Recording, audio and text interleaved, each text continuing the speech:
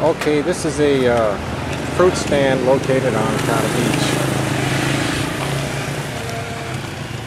In that fruit stand, you can find a number of fruits. Let's see if I can name them all. Pineapple,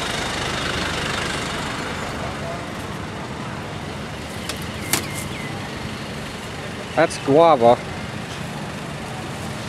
mango, pomelo, which is almost like a grapefruit. Very good. How much is how much is a watermelon? How much is the watermelon? 20.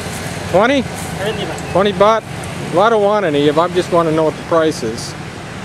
These guys have to make a living, so if you're going to buy fruit at one of these stands, it's going to cost you more than what you buy at the market, so that's understandable. But if you really want fruit, you're right here on the beach. This is a good place to go. Look at all that fruit. What's this fruit right here? What's the name of that one?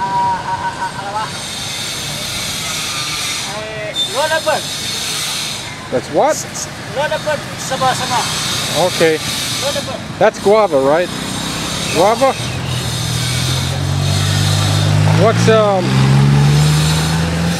What's this right here? What do you call this? Pomelo? Ovala? Look at the size of that. And that's good too. It's kind of like a grapefruit if you haven't eaten it before. But that's a tour of the fruit stand. These guys drive their bikes around and pretty much park. They make a pretty good living at it too. Cheap fruit. I mean, what's 20 baht? That's 50 cents for a good sizable piece of watermelon. But they do a good job. There's numerous other vendors around here. If you want to know what my location is right now, I'm right next to Mom Tri Boathouse. This is like the major parking lot. See all the people around here. All the beach goers. Tuk-tuks, cars.